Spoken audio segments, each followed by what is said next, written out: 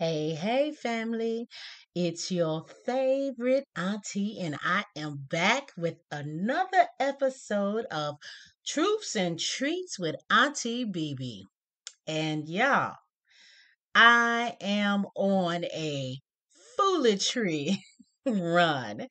So I got some good and some bad stuff for you all. So get ready for it. Grab them cups. And I hope that water is cold, that coffee is hot, and that tea is oh so sweet. But if you are deciding to have a cup of hot chocolate, child, put some marshmallows in there.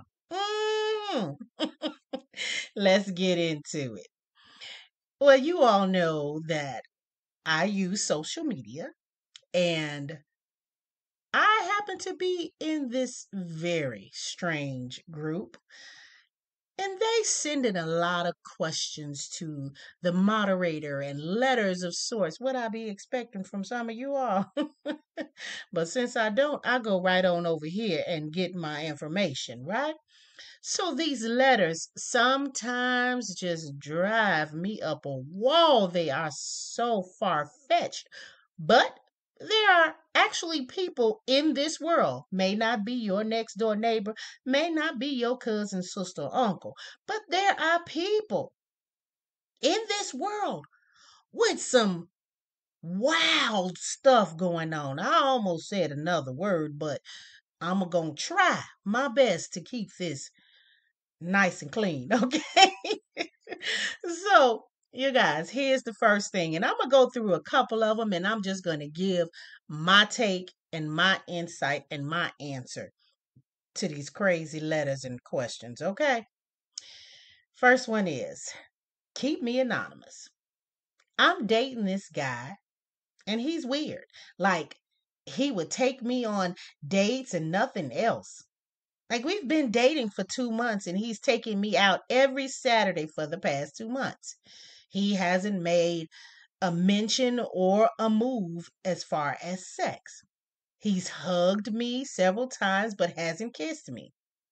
He's very routine. He calls me on his lunch break and when he gets out the shower after work. He just takes me to different restaurants every week and drops me off and goes home. He's not applying any pressure. He's not affectionate enough. Like, are we really together? Are you sexually attracted to me? He said he's looking for a relationship, but I think he's playing my mind or just playing this game with me. I'm so confused. I need some real advice before I bring this up to him. Okay, sweetie. I know that they not listening to me, but you all, I'm just giving you some entertainment, okay? This Auntie BB. Child, I get so tired of hearing these women say that they want a nice relationship or they don't want somebody to look at them as a sexual object and to talk to them and have a conversation and grow to love them before they make the next move. But then this child coming on here saying that it's been 2 months and now she ready to hit the sack. Is he not looking at her as attractive or sexually attractive? Is child, what do you want? That's what I really want to ask. What do you want? If you just want somebody to, I'm trying to keep this real nice, but if you just want somebody to jump your bones, then you should have got somebody to just do that. Don't start dating and get somebody that's maybe a decent person and not looking for that, looking to have a conversation and pick your thoughts on different things and want to see where your mind is and how you're going to look forward towards the future and maybe your future together. You don't want that? I'm confused too. I'm really confused because one hand, you're saying you want a man to do that. And then on the other hand, you're saying you want a man to just throw you in the bed and have his way. Y'all, what y'all think about that? Child, get yourself together. Move on. Leave him alone and find you one of them ones on the street down the way that's going to do that. Let this man go and find the woman of his dreams. That's how I feel about it. Okay. Okay. Let's move on to another one. This person says, I have a quick question. What does it mean if you're dating a black man and I'm white, but he's cheating on me with black girls? Why even be with me if you're still going to mess with them? Yeah, you know what I'm saying? You know what we be calling them, right? We be calling them Karen.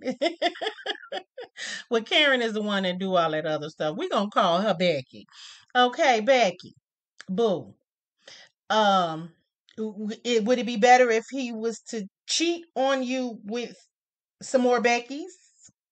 Would it be better for that? Because he's cheating on he just a cheat, child, and you need to move on or shut up. That's it. That's all. That's what I'm gonna say. That's Auntie BB giving it to you straight, no chaser.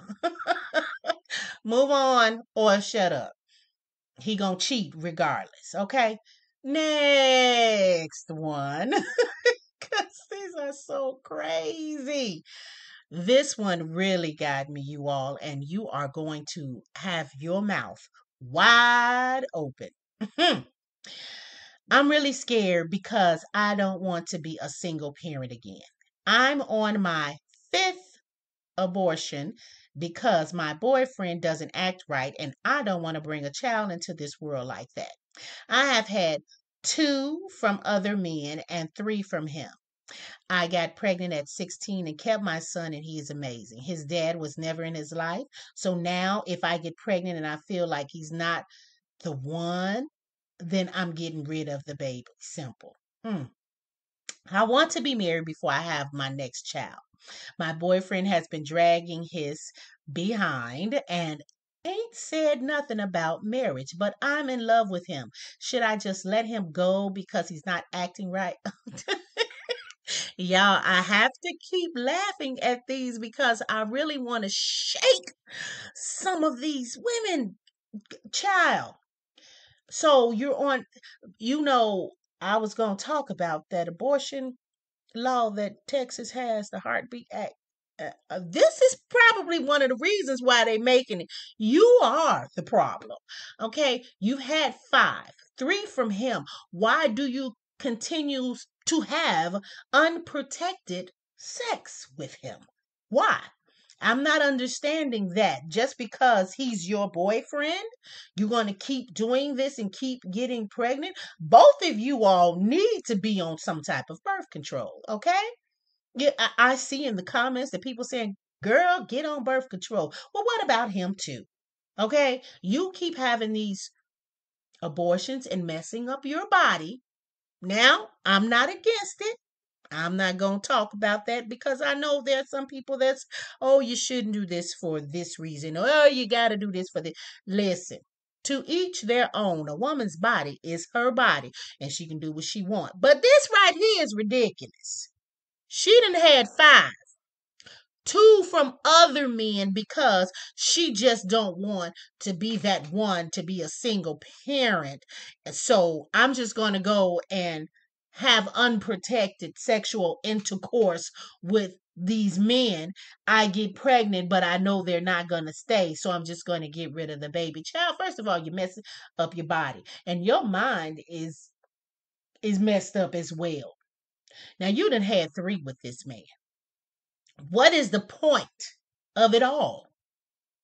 Something is definitely wrong with you and not him. While you're trying to put the blame towards him not marrying you or dragging his behind to not say that he wants to get married and you're so in love with him, but you keep get some help, baby. Get some help because you need it, okay? A baby don't keep a man, and getting rid of a baby ain't gonna keep a man. And child, you need some help. Stop having sexual intercourse and go seek some therapy for yourself. That's how I feel. That's just Auntie BB's take on it right there. Because you know what?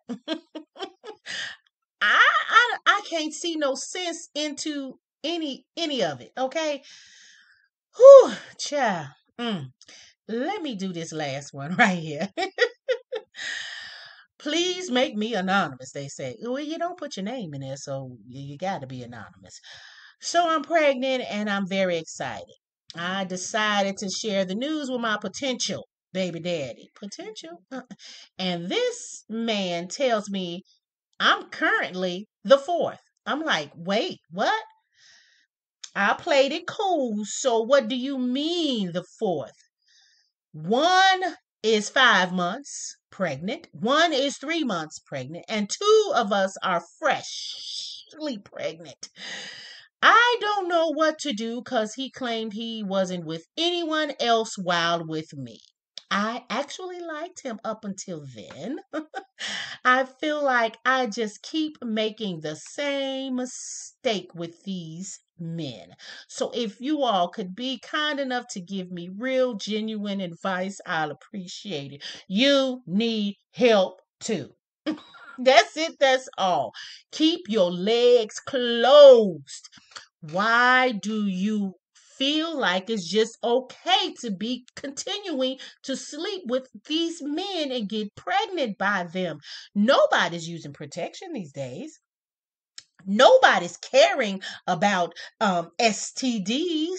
Nobody's caring that there's still those things as HIV and AIDS out there, gonorrhea, herpes, and all of that. And there's still those things that are out there that, yeah, 95% of people that's out there having sexual intercourse are probably infected with something. No, you may not have an outbreak all the time, or you may not even have an outbreak, but there's something. Because what? Everybody's out there just willy-nilly in it and just doing whatever they want with whoever they want and not protecting themselves. First of all, you're giving of yourself and you're creating all of these soul ties with all of these different people. You're having sexual intercourse is something spiritual. And I'm not saying that Auntie has been the best of anything. No, I'm not. But when you live and you learn, you're supposed to know and do better from that you know, right? From that from which you learned, right? And it seems like some of you women are not learning anything out there. You just continue to give yourself, first of all, get yourself checked, baby, because you and the baby could be at risk. And then you know what, this man needs to go on about his business and you need to go on about yours, because apparently he just wants to, if you want a polyamorous relationship, then go ahead and stay in it, because apparently he wants to have a whole bunch of women with children and he wants them all. And if that ain't something that you want, then move on. I ain't talking against the police. I'm not. Sister wives and all of that kind of stuff, do you? But if that ain't what you signed up for, then move on. That's all I got to say. Move on and get yourself checked and do better. Do better. Do y'all hear me? Do better. Stop putting STDs, stereotyping, and all of that kind of stuff when you're out there just willy nilly. If you ain't getting yourself checked on the daily, baby, you just might have something too. Y'all keep your legs closed, keep your pants up. The women and men do right. When you know better, you're supposed to do better.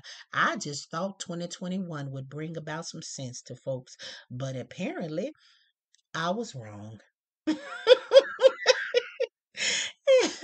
And those are all the ones that I am going to go through on today, family.